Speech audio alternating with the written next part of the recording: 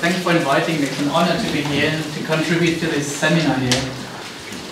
My name is Andreas Gergenfurtner. I stand here as the representative of eye tracking research. Eye tracking being one of the ways you can collect data technology enhanced. I will not talk about mobile devices right now. We have two examples now that use those.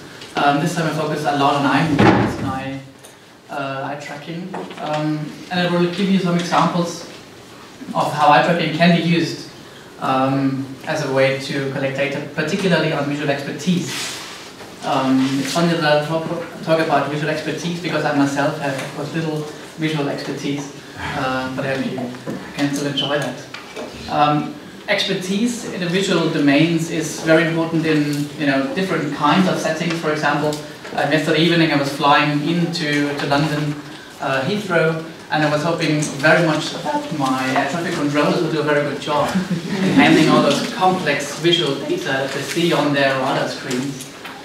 Typically they are very quick. Within a few seconds they can spot if any planes might collide, and then can immediately react on those threats in the air of London. Another example of very complex visual domains is the medical domain. This is an example here of an X-ray of the chest. And also here we see that radiologists are extremely quick in realizing whether or not we have cancer or pneumonia represented in this radiograph.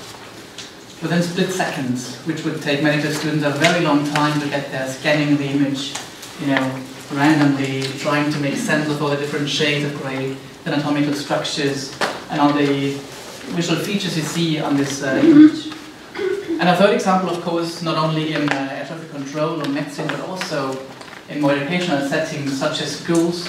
We know that also teachers, I think many of you will also teach, but probably in higher education, other teachers have a very demanding visual field in front of them when they have to teach. They have to scan different students, react to those situations as they unfold in a classroom. I will use some of the examples now from a group, particularly in medicine and classrooms, to illustrate a few things about eye tracking that can be used visually to collect data and give a few reflections on those topics. Particularly first, I would like to talk about a few models that have been developed in the past on visual expertise. I would then like to introduce eye tracking as an alternative measure that could be used alongside the measures that exist already. Then, as I said, give you examples, and finally offer some reflections and implications of using eye tracking to trace the development of individuals as they progress on their expertise development over time. Let's start with the first existing model of visual expertise, and here I would like to ask you to contribute. The next slide now shows 27 numbers in a line, 27 numbers, and your task would be to try to memorize those 27 numbers in only 10 seconds. Are you ready for the task? The next slide shows numbers. Here we go.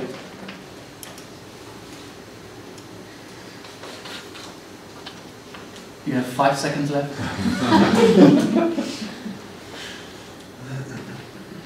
Okay, thank you very much. Who thinks has established, who can memorize now, more or less? Hands up. Who feels confident? Yeah. How many of them? All of them. It's a very demanding task for those not trained in those memory activities. Memory experts are very quick in making sense of those very long series of numbers because they can chunk this different numbers into meaningful units and use those units as a larger organizational principle, and therefore have a very quick very efficient procedures to encode this series here into memory. This has been studied a lot in the past in expertise research in clinical psychology and has been related to the work from Anders Ericsson, a Swede working in Florida now. He was the one who proposed this theory of long-term work in memory. In his theory, he says that expertise, as it unfolds, as it develops, will also change the memory structures. It will optimize the speed of information processing. They are much quicker compared to novices in domain-specific tasks and situations, because we develop retrieval queues that will bridge long-term memory and working memory in very efficient ways, and thus we are very, very quick in, for example, memorizing a very long number of series of numbers. This is one example from the past. If this is true, this assumption from long-term working memory, then it should also be reflected in eye tracking data. Particularly, experts should have a much shorter fixation duration. So should use very quick glances on an image compared to non-novices who should have much longer fixation durations on domain-specific material. That's the first example, first theory established. It has been developed largely in the past using verbal protocol data, not so much eye tracking data, unfortunately, but we will see how we can bridge that gap. A second theory I would like to introduce this afternoon is shown in 2 slides. The next slide again shows an example now for you, a little task. I think you have it already in your hands, right? The next slide shows many different animals. And on this picture there's one ice bear, polar bear, somewhere hidden among those animals. And your task would be to very quickly try to locate the polar bear. Are you ready? Here it comes. If anybody spots the polar bear, please raise a hand. Yeah, wonderful. Experts and visual expertise. The polar bear would be somewhere here. That's the polar bear. Because you have now spotted it so quickly, this would indicate that you have possibly scanned the image and perceptually ignored a large portion of it that is not, related to anything. Let's start it earlier in the handout. Or that is training it, perhaps. Yeah. Yeah. Well, in terms of cognitive theories of expertise, we have one particularly important framework from Hilde Heider, now in Cologne, who coined this term of information reduction hypothesis. She proposes that as expertise develops over time, experts typically try or aim to ignore perceptually those aspects in our visual field that are redundant for a task, and they focus instead on areas relevant for completing a task. I think we know many examples of our daily lives as well, where we just ignore perceptually things that are redundant or irrelevant for our task at the moment, and concentrate our attention selectively on those areas that are salient and relevant for our task at hand. If the assumption here was true from Hilde Heider that we indeed select our attention resources to those areas relevant for certain task procedures, then this should also be reflected in eye tracking data. Particularly, we should have, of course, much longer fixations, much more fixations of longer duration on those visual information that is relevant for the task, and less fixations of shorter duration on aspects irrelevant or redundant for our task. That's the assumption from Hilde Heider. A second very important framework to explain visual expertise, again, initially developed using verbal data, not eye tracking data, have been used later on to validate that theory. That's the second big theory framework. I have a third for you. And then I'll go back in history, back to expertise, research, which has been grounded strongly in the chess domain. Then if you're playing chess at home sometimes, and you just play it around, very good. The next slide will show you a chessboard, and your task would be to, those of you who know the chess rules, to see whether or not we have a checkmate situation or not. Is the king threatened or not? Here is the picture. What do you think? Is the king threatened, the white king particularly, hands up? The white king, yeah. Is it safe? And yeah, we see classically here that the king is in a very bad situation, being eliminated. He's about to die. He's about to be killed. Expertise research in those paradigms has been used extensively to test the superiority of experts, of chess masters, grandmasters, compared to chess novices. And it has been related strongly also to the visual aspects of information processing in those chessboard situations. It has been related to the concept of perceptual automaticity. He developed from Rango, the Canadian researcher in Toronto, who stated that probably we have the ability, as we become experts on a longer time, we have the ability then to also see parafovially, things that are not directly into our phobia, but rather into barriers on the borders of our visual field. We can even process information there, even though we have no direct fixation on certain objects or information in a visual field. Another very good theory, strongly grounded in evidence, particularly again using lab data and verbal data, has also been used nowadays with eye tracking data to validate the assumption that as expertise develops, also our visual span extends and we are able to process information on the borders of our visual field. Now, as I said, historically in expertise research we have used verbal data or experimental performance data, but to date we have still, I think, a paucity of research using eye tracking data. And I think particularly when we talk about ways of collecting our information technology enhanced, eye tracking can offer a very valid way of collecting data as expertise or as development of individuals progress over time. Speaking of eye tracking, we have 3 different parameters that are typically used. One is here the fixation. The fixation is defined as a miniature eye movements that stabilize relative to the phobia over an object. The eye is never still, but still assume that it is fixed on a certain spot, and this would be one fixation. Like now I focus on Reinhardt, this would be my fixation now. And if I jump now from Reinhardt to Rob, for example, this would be a saccade. The second here, a jump between 2 different fixations.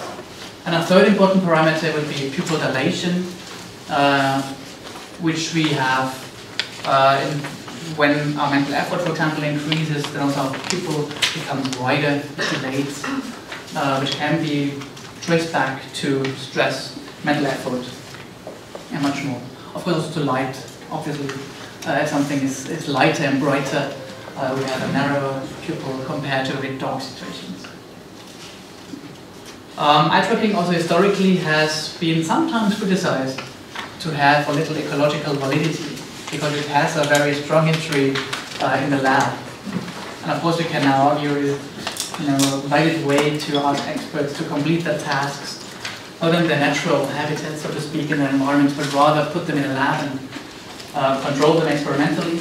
Nowadays we have many ways to still use eye tracking in more valid ways. We have, for example, tabletop systems where we give relative freedom to the experts to move the head, for example, with the hand, with the gesture.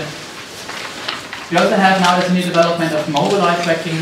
That's what I have here, some goggles that will then trace the eye movements in a very rich ecological environment.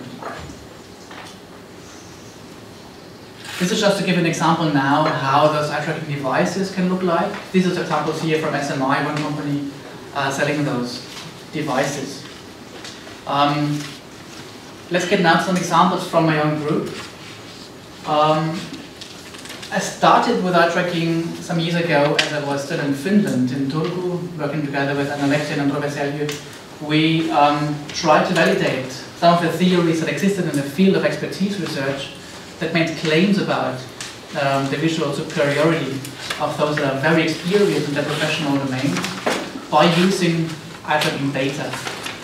Typically, eye tracking studies use a very small sample size because experts are rare by definition, so they have typically some sampling error in the data. And by using meta-analysis, we can of course correct for sample heterogeneity and then try to get rid of measurement errors in our data.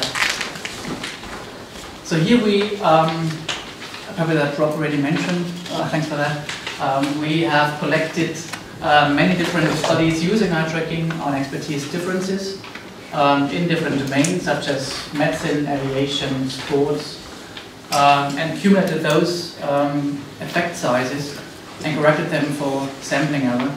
And what we find was indeed large support of the theories from Hilde Heider. It seems that experts have less fixations of shorter duration on task redundant areas and more fixations of longer duration on task relevant areas.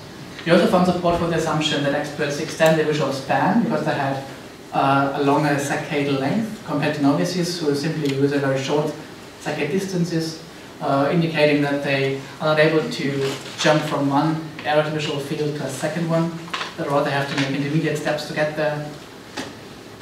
And we also found partial support for the assumption that experts have shorter fixation duration overall, partly supporting the framework from Hennes Eriksson on long-term working memory, at least for the difference between novices and experts, but not for intermediates and experts. Here we see no difference between those two groups. What this paper also shows here is that historically we have a big body of evidence on inter-individual differences. So typically we contrast experts and novices, or intermediate and novices, but we seldomly track them over time. I think it would be now a very good jump for the future, a very good step to do, to track the development of individuals as they progress, as they become more skilled in what they do, using eye tracking, and then to validate how the data from inter-individual differences can relate to intra-individual differences as well. Another important aspect would be how we can use experts to train novices. Can we use them as a means to scaffold the speed of their development of novices? We used one study here in a medical domain where we tracked the eye movements of a very experienced radiologist who scanned an X-ray image, and we superimposed those eye movements on the screen. So the participant was seeing a radiograph plus the eye movements of an expert, scanning and diagnosing this radiograph. I'm interested to see if this would be any helpful. Would it support or even promote diagnostic accuracy of people watching eye movements plus the radiograph compared to a control group? And this was indeed the case. So it seems that eye movements can also be used as an example, as a modeling example, as an instructional means to scaffold the development of expertise for those who are not yet as experienced as experts typically are. So we see that it's possible to promote the development of individuals when they are or when they have low prior knowledge. Another study we did was to see now if we can also help experts, because especially in the medical field, medicine is a very dynamic environment. It typically changes over time because we have more and more new imaging technologies introduced to medicine, which of course then implies that experts have to adapt to novel situational affordances introduced by novel imaging technologies, for example. And we would try to see whether or not it is possible for experts to transfer their perceptual behavior from a very well-known visual environment to a less known, less familiar environment or not. We did this some years ago with a colleague here, also from Finland, from Turku. And we could see that expertise, at least the eye movements, the perceptual behavior from our experts, has been able to transfer from familiar to semi-familiar but not to unfamiliar environments. So we do see here that it is partly possible to revise this domain specificity assumption in visual expertise. Typically we argue that expertise is so strongly domain specific it hardly transfers to other cases. But if the novel situation shares some features that are very familiar to the expert, then it is possible experts can then adapt their visual behavior also to novel imaging technologies. This was now about fixations in the case. I think I mentioned a third parameter, which is pupil dilation. We had now a master student in Maastricht who did his master thesis using pupillometry, which tracks how wide a pupil gets over time. Here we see an example of this raw data from one of the experts. This was a case here in emergency medicine, and we asked experts to answer questions, textbook questions about emergency medicine. The first arrow shows here the time when the question has been stated on the screen, and the second arrow here indicates when the answer has been verbalized from the expert. And here we see pupil dilation in percentage, so here it becomes wider and here it becomes narrower. What we can see clearly is that as the participant tries to phrase an answer, make meaning of the question shown on the screen, mental effort seems to increase because mental effort is strongly associated with a wider pupil dilation. And then once the answer is given, mental effort seems to decrease again, which indicates that it is possible to use eye tracking also as means to track mental effort from participants, which historically is typically been done by questionnaire data, using cognitive load theory, for example, a short scale measuring how difficult is this now for you, very difficult, very easy on this range. This is an example of how eye tracking can be used as a physiologic measurement, which is very objective because we cannot easily cognitively influence our pupil dilation. It is very hard to do that. It is a very automatic process that is linked to the automatic nervous system in the body. So we argue that it is a very objective way of measuring data from our participants. An example now from the domain of medicine.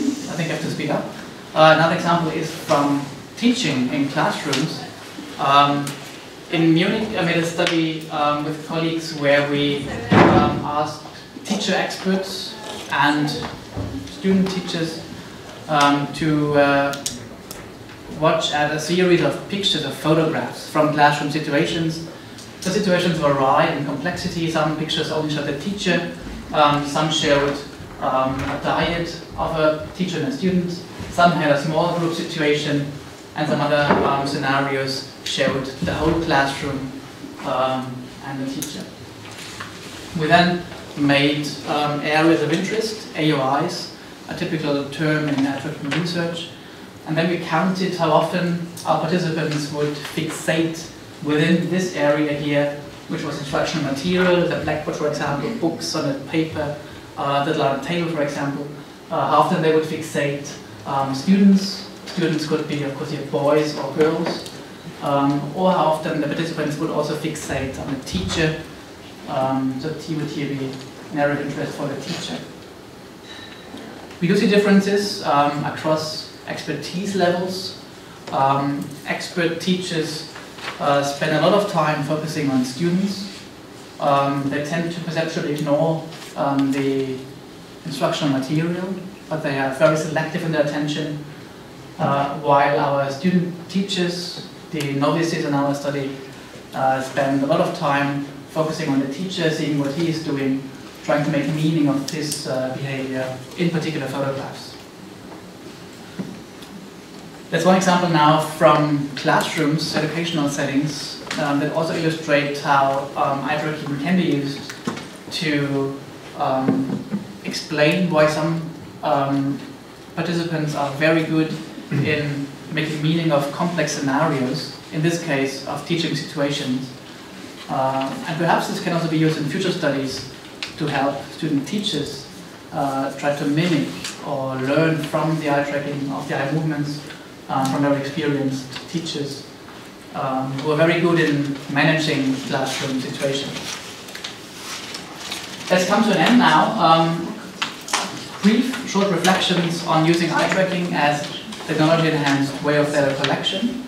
As I said, it's an online measure, so it is possible to track the behavior of individuals throughout task completion.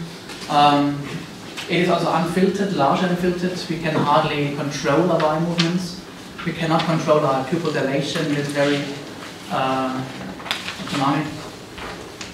It can be used partially for measuring expertise. Of course, it is just one measure of expertise. It is just one approximation to explain the superiority in visual fields from highly experienced professionals.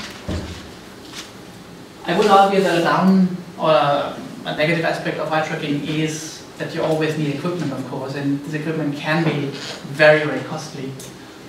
We also still have some restrictions regarding the ecological validity of eye tracking, because we still use the lab environment a lot for studies, which is, of course, in some situations very good, very handy.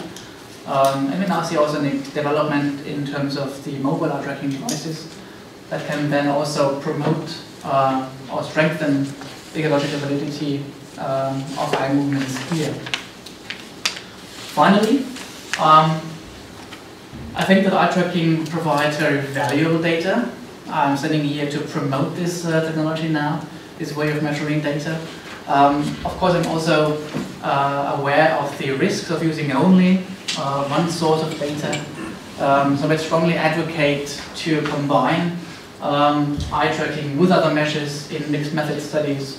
For example, using neuroprotocol data, where we can then see whether our eye tracking data would correspond, or even not, with other measures that we take. In Maastricht now we have a new project where we also combine eye tracking and fMRI to make more meaning of the processing of visual information as it unfolds temporarily. As I said, this whole approach on expertise is largely grounded on inter-individual differences. I would call now for more research on intra-individual differences, and I think eye tracking can be used very well as a means to collect data as expertise unfolds over time, and to see what changes exactly in the processing of information as participants become more and more experienced in what they do. This could be, of course, in the medical field or in international situations of different kinds. Thank you very much for your attention.